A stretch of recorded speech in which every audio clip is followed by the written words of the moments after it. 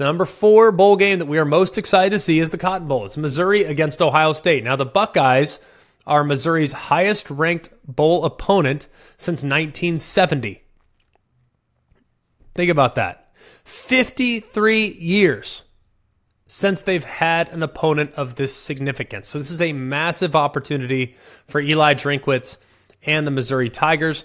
And you look at their roster, it'd be hard to envision a scenario where they're not at or near 100%. Now, they are looking for their first top 10 finish in 10 years.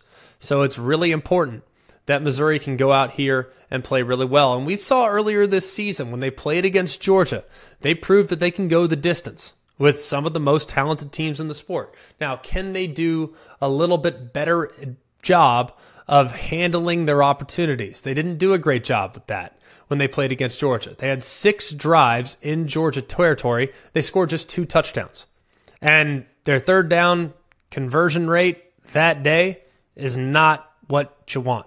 So Missouri, they've been kind of on a quest to get to this point, and they now have the opportunity sitting right in front of them. Now, how will they kind of draw things up for Luther Burden and Cody Schrader? Cody Schrader's their bell cow running back, one of the best backs in the sport, just won the Burlsworth Award, but was a finalist for the Doak Walker as well. Luther Burden was not a finalist for any wide receiver awards, but he should have probably been on the short list when looking at what he could potentially accomplish there in the bowl game. They're going to get creative, try to find ways for him to create space. They've done it all year. I would imagine they'll probably do so again in the postseason.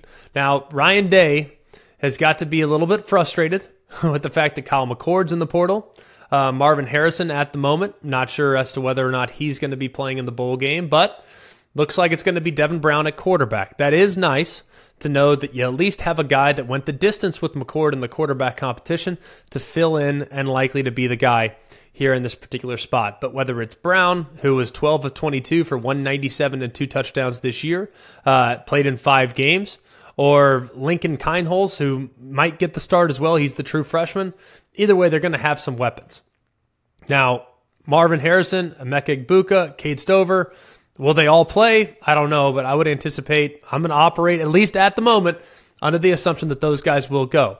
Now, Ohio State's been one of the best as far as attracting wide receiver talent, and Brian Hartline played a huge role in that, him being the OC. It'll be interesting to see how they try to attack this Missouri group that should be at close to full strength, not anticipating a bunch of opt-outs for Missouri. Ohio State, on the other hand, still a few that I think have to make a legitimate decision going into this matchup.